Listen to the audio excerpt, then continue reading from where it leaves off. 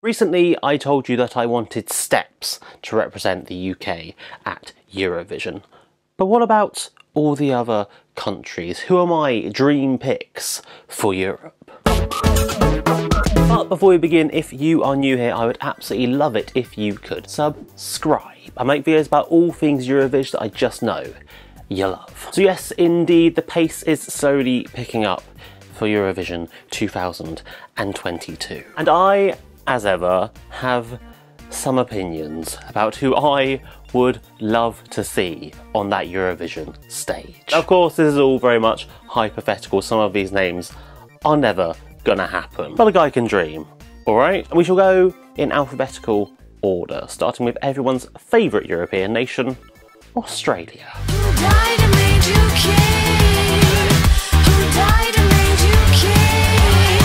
Now, I know it might be a little bit of a cop-out to choose a national final performer, but Jaguar Jones is destined for Eurovision. She's this amazingly strong and powerful artist who has been through hell and back, and her music reflects her struggles whilst being just so irresistibly catchy.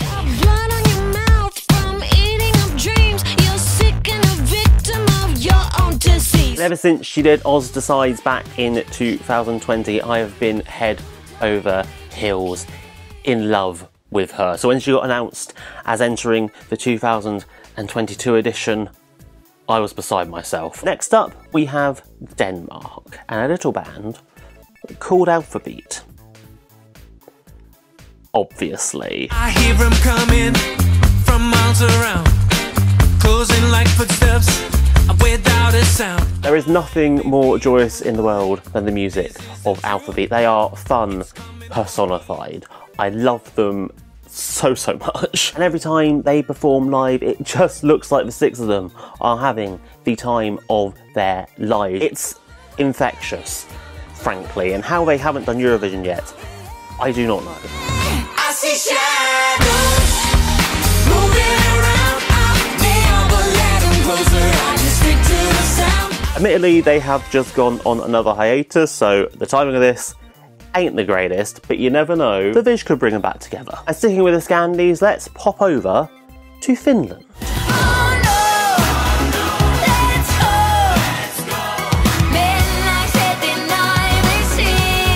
I've been wanting Hello Helsinki to do the Eurovision for years, and after their performance on UMK, it seems like a lot of fans are finally getting on board the Hello Helsinki train. A song like Oh No Let's Go would do so well. Something that really shows off Eddie's vocals, but at the same time has a great beat and a really catchy hook that just keeps you listening over and over.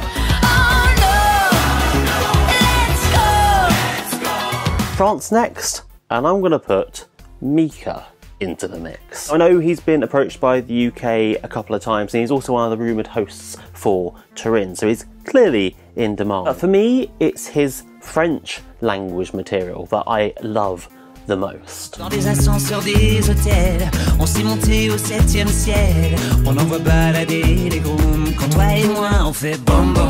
and of itself, French is a beautiful language. But then you add Mika's quirky, peppy, upbeat vibe into the mix, and you just get hit after hit.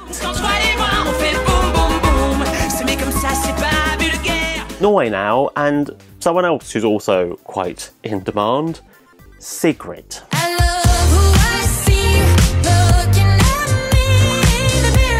Now she clearly does not need it. She would be amazing, wouldn't she? She's got that proper Scandi pop sound. It's synthy, it's dancey, it's a little bit electro, and I just cannot get enough of it. A song like Mirror, I can see it being this big party anthem that the arena would just go mad for. Next up, let's discuss Russia. Now I know this is going to make me sound like a massive stereotype, but I love me some old school synth pop.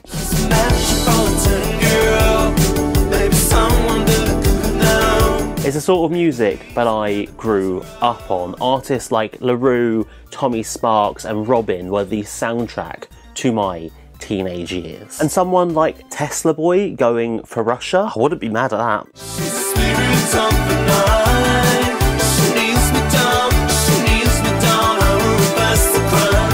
And to Sweden now with another national finalist. Again, I know it's a cop-out, but Klara Klingenstrom was robbed. Let's be real.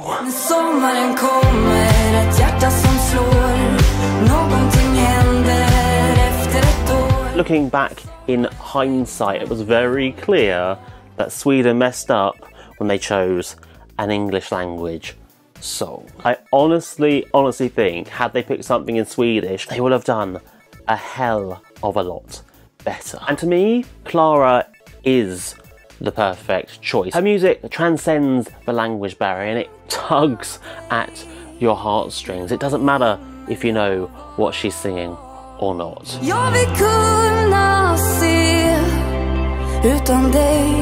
And last on my list, we have The Jackets for Switzerland.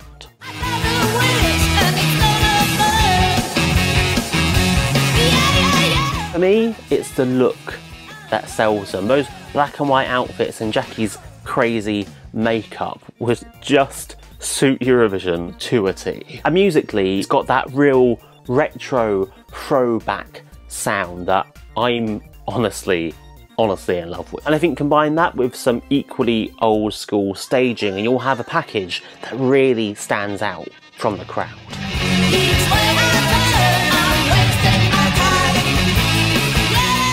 What about you, humble viewer? Who are your dream Eurovision picks? Obviously I couldn't mention every country, so I'd love to know which act did I miss. Let me know down below in the comments. And as always, please give this video a thumbs up and subscribe for more.